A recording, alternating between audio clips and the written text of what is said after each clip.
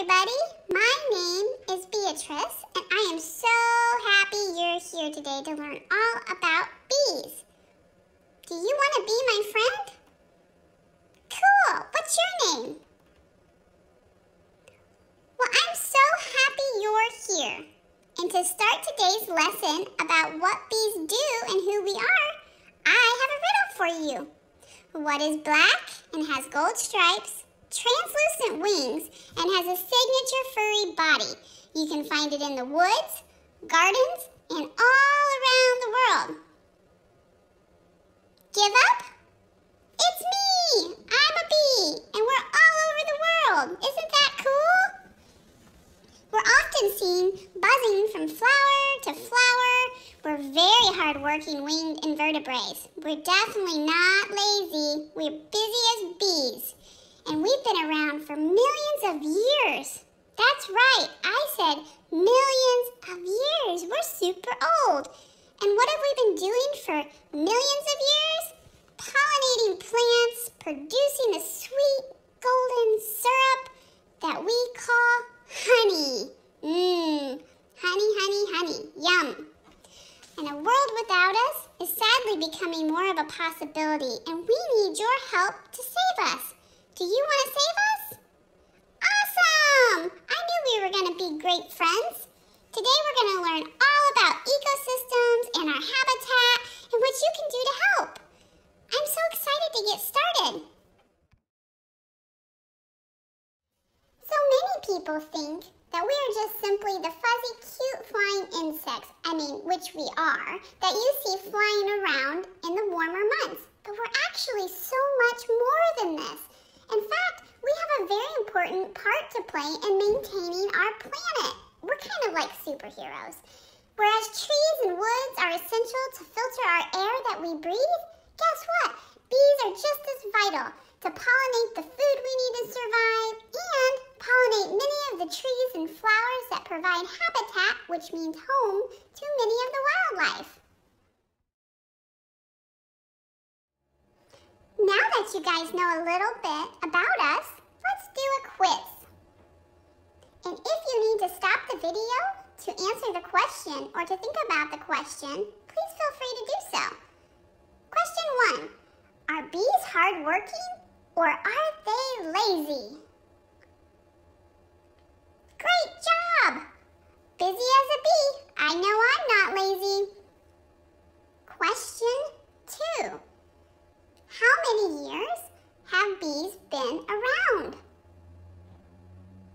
That's right! Over 1 million!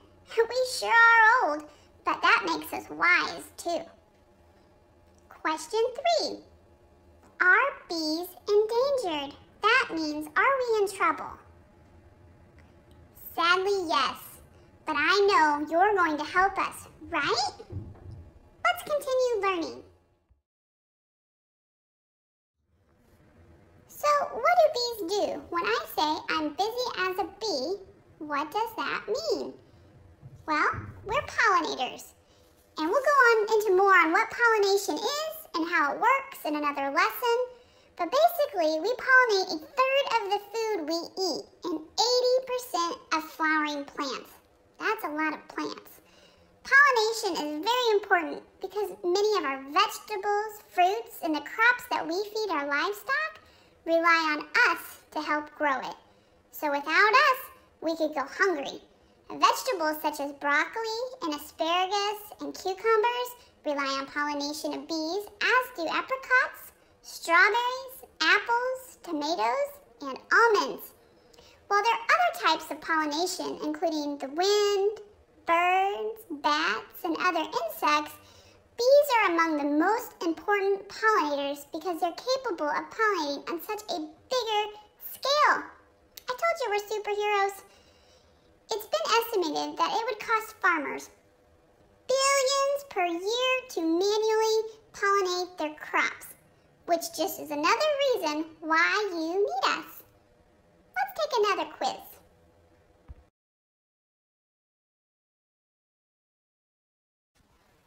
All right, it's quiz time. Now remember, if you need time to stop and think about the question, you can hit pause on the video. Question 1. How much food do humans eat that bees pollinate? That's right, 1/3. That means that it is 1 in every 3 bites of food you put in your mouth, bees are responsible for. How cool is that? Question 2. Name a vegetable we pollinate. If you named any of the above, you are correct. Broccoli, asparagus, and cucumber are just a few. Question 3. Name a fruit that bees pollinate. That's right, there's so many right answers here. You could have said apricots, strawberries, apples, tomatoes, and almonds. Wow, you sure are smart. Let's continue learning.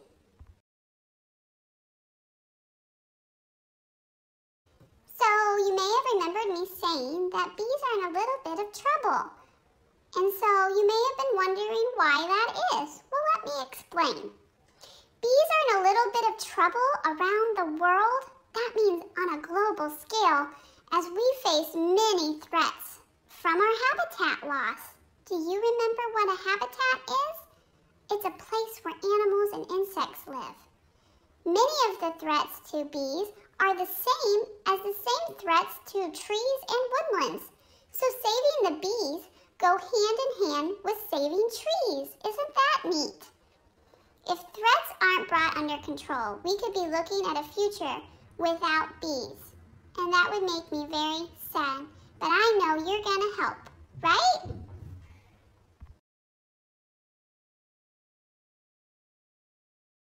So I know we talked a little bit about habitat loss, but what does that really mean? Well, for bees and other animals like me and insects, we rely on habitat, which is an area where we live and eat, and a lot of that is disappearing due to big farms and housing being built and trees being chopped down. Because did you know a lot of bees live in empty trees and they feed on all the flowers in the field? And when that disappears, there's nowhere for us to live or to eat.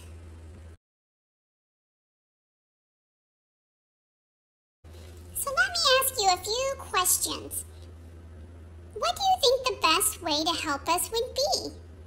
A, buy a beehive and become a bee farmer? B, plant native pollination seeds to flower for food for us? Or C, spray chemicals on all the weeds in your yards? That's right, B. If you really want to help the bees, we really need more food. Plant as many pots and gardens and trees as you possibly can. There are a lot of us in one colony and we get really hungry.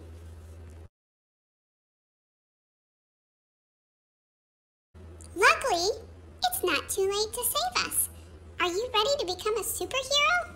There are lots of things you can do to help protect us, most of which can be done from the comfort of your own home. For example, if you have some pollination seeds, you can plant them in your own house right now and water them and watch them grow. And then when it gets a little warmer outside, you can transplant them either into a flower pot or in a garden. And guess what? You just filled my belly. Yum! I'm so excited to have more food. And there's other ways too. You can provide shelter for us. Did you know that we need shelter to nest and hibernate in? You can create your own shelter or buy a ready-made bee insect house. Did you know that? And then all you have to do is just hang it up in a sunny, sheltered spot in your garden and watch us fly in and out of the housing all spring and summer months. It'll be fun.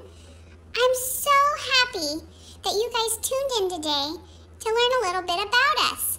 If you want to hear some more lessons and meet my folks, then keep tuned because we're going to come to you and go more in depth on pollination, on honey production, on nectar, on pollen, and beekeepers and their cool outfits they wear because they're kind of like superheroes too. That's right.